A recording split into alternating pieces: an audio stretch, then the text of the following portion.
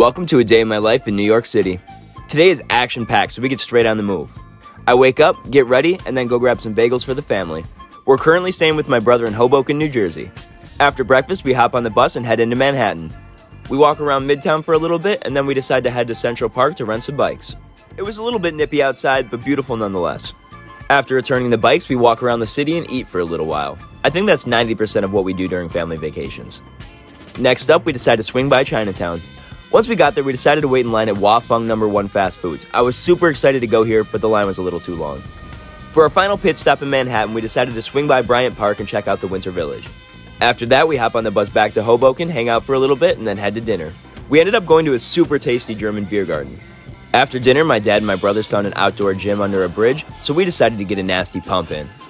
And then we went back home, I claimed my spot on the couch, and that was the day.